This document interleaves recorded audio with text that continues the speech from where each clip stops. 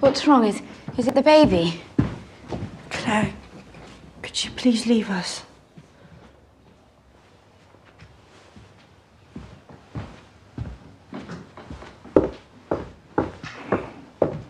Hart came to the house. And then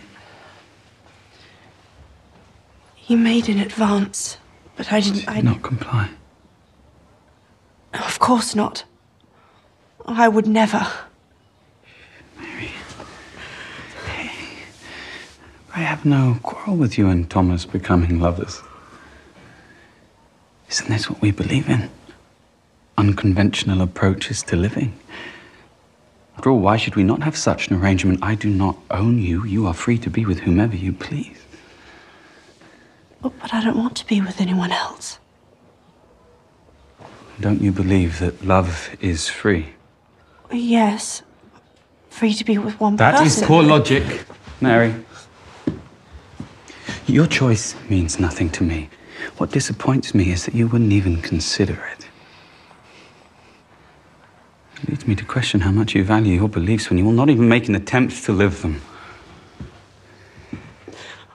I believe with all my heart there are all sorts of ways of living, and I will fight for anyone's right to live accordingly.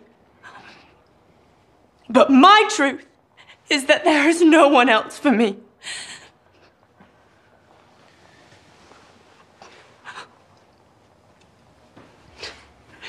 Do you wish to be with someone else? I merely suggest that you do not offer me the same freedoms I offer you. You're a hypocrite, like your father. And you are nothing close to the man that I thought you were.